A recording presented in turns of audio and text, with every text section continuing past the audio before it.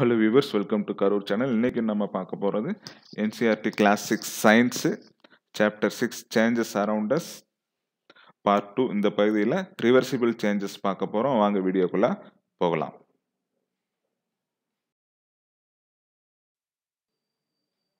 நம்ம Part 1ல change அப்படின்னா என்னங்கிறத பார்த்தோம். Change அப்படிங்கிறது it is an act or process through which something becomes different or something new happens அப்படிங்கிறத பார்த்தோம்.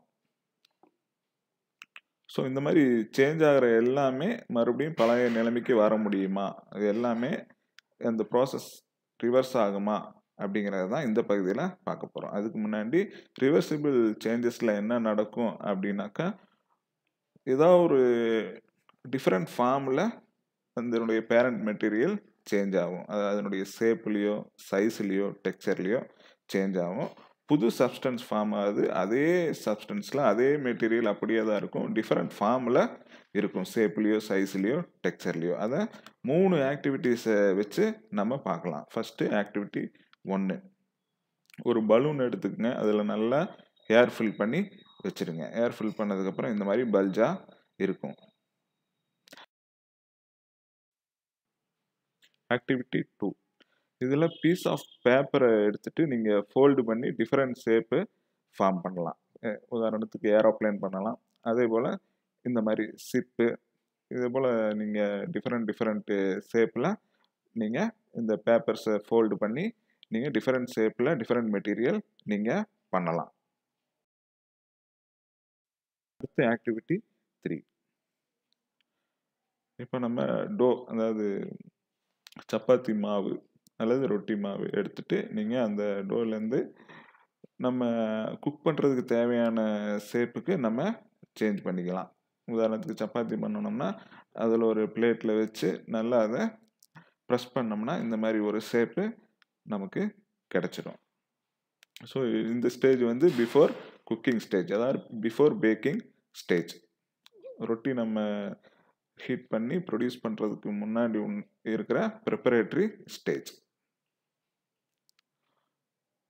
இப்போ இந்த 3 சேஞ்சஸ் எடுத்துக்கோங்க. பலூன், பேப்பரை ஃபோல்டு பண்ணி பண்ணுற ஸ்ட்ரக்சர்ஸ், அதே போல் அந்த சப்பாத்தி மாவுலேருந்து டோலேருந்து தயாரிக்கக்கூடிய ரொட்டி ப்ரிப்பரேட்டரி ப்ராசஸ், இந்த 3மே எடுத்துட்டிங்கன்னா அந்த 3லேயுமே என்ன காமன் இருக்குது அப்படிங்கிறத பார்ப்போம்.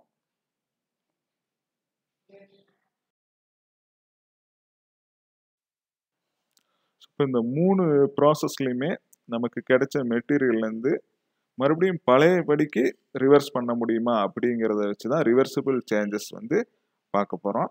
ஃபஸ்ட்டு வந்து பலூனில் ஏர் ஃபில் பண்ணும்போது அதனுடைய வால்யூம் இன்க்ரீஸ் ஆகி அதனுடைய ஷேப் வந்து பல்ஜ் ஆயிடுது. ஸோ நம்ம அந்த ஏரை வந்து ரிலீஸ் பண்ணிட்டோம்னா வால்யூம் கரைஞ்சி மறுபடியும் பலூன் ஷேப்புக்கு வந்துடும். So filling the balloon with air can be reversed. It can be changed into the previous form. அடுத்து பேப்பரை ஃபோல்டு பண்ணி நம்ம டிஃப்ரெண்ட் டாய்ஸ், ஏரோப்ளேன், ஷிப் அந்த மாதிரிலாம் பண்ணணும். மறுபடியும் அன்ஃபோல்டு பண்ணி அந்த பேப்பரை பழைய நிலைமைக்கு கொண்டு வந்துடலாம். ஸோ இதுவும் ரிவர்சிபிள் சேஞ்ச்.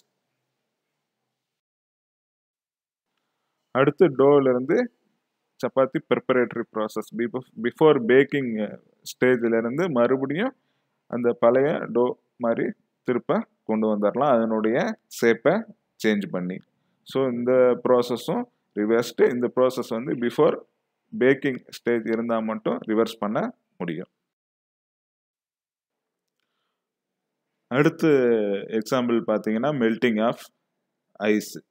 அது ஐஸ் பார்த்தீங்கன்னா சாலிட் ஸ்டேட்டில் இருக்கும். அதை ஹீட் பண்ணி மெல்ட் பண்ணும்போது அது லிக்விட் ஸ்டேட்டாக மாறிடும். அதாவது திடப்பொருள்லேருந்து திரவ பொருளாக மாறிடுது. இங்கே என்ன நடக்குதுன்னா change of state, solid to liquid state, திடப்பொருள்லேருந்து திரவ பொருளாக மாறுது. அதை மறுபடியும் நம்ம கூல் பண்ணோம்னா அது லிக்விட்லேருந்து சாலிட் ஸ்டேட்டுக்கு மாறிடும், அதாவது திரவ பொருள்லேருந்து திடப்பொருளாக மாறிடும். ஸோ இதுவும் வந்து ரிவர்சிபிள் சேஞ்ச். இது வரைக்கும் நம்ம பார்த்த எல்லா ஆக்டிவிட்டீஸுமே ரிவர்ஸ் பண்ண முடியும், பழைய நிலைமைக்கு கொண்டுட்டு வர முடியும் ப்ராசஸை ரிவர்ஸ் பண்ணும்போது. ஸோ இப்போ இந்த பகுதியினுடைய சம்மரியை பார்த்துடலாம். சேஞ்ச் அப்படிங்கிறது something becomes different or something new happens. So இதில் ரிவர்சிபிள் சேஞ்ச் அப்படின்னா என்னங்கிறது இதில் பார்த்தோம். ரிவர்சிபிள் சேஞ்ச் பார்த்தீங்கன்னா பேரண்ட் மெட்டீரியல்லேருந்து புது மெட்டீரியல் ஃபார்ம் ஆகாது. அதனுடைய சேம் காம்போசிஷன் தான் இருக்கும். டிஃப்ரெண்ட் ஷேப்போ சைஸோ அல்லது ஸ்டேட்லேயோ டெக்ஸ்சர்லேயோ நம்ம சேஞ்ச் பண்ணிக்கலாம். ஸோ அதை மறுபடியும் பழைய நிலைமைக்கு கொண்டு வந்துடலாம். ஏன்னு கேட்டிங்கன்னா அது பேரண்ட் மெட்டீரியலினுடைய அதே காம்போசிஷன் அதே மெட்டீரியல் அப்படியே இருக்கும். டிஃப்ரெண்ட் ஷேப்பில் இருக்கனால அதை ரிவர்ஸ் பண்ணிக்க முடியும். அதுக்கு 3 எக்ஸாம்பிள்ஸ் வந்து பார்த்தோம். ஒன்று வந்து ஃபில்லிங் பலூன் வித் ஏர்.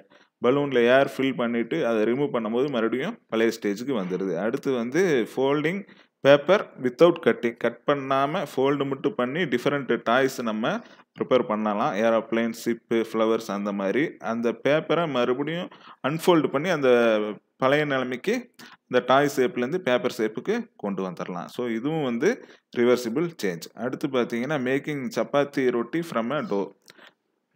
சப்பாத்தி மாவுலேருந்து பேக்கிங்க்கு முந்தின ஸ்டேஜ் நம்ம நல்லா ஒரு பிளேட்டில் வச்சு தேய்ச்சி ப்ரிப்பேர் பண்ணுவோம். அதை மறுபடியும் டோவாக கொண்டு வந்துடலாம். அதை ஷேப்பை சேஞ்ச் பண்ணி இது கூட மெல்ட்டிங் ஆஃப் ஐஸ் வச்சு liquid to solid stage reverse பண்ண முடியும். ஃபஸ்ட்டு வந்து சாலிட் டு லிக்விட் ஸ்டேஜ் அதை ஹீட் பண்ணி மெல்ட் பண்ணி லிக்விடாக மாற்றினதுக்கப்புறம் மறுபடியும் பழையபடி கூல் பண்ணி அதை வந்து சாலிட் ஸ்டேட்டாக மாற்ற முடியும். அப்படிங்கிறத வச்சு அந்த ப்ராசஸும் ரிவர்ஸ் பண்ண முடியும் அப்படிங்கிறத பார்த்தோம். இந்த பகுதியில் நம்ம ரிவர்சிபிள் சேஞ்சஸ் பார்த்துருக்கோம். அடுத்த பகுதியில் நம்ம இர்ரிவர்சிபிள் சேஞ்சஸ் பார்க்கலாம்.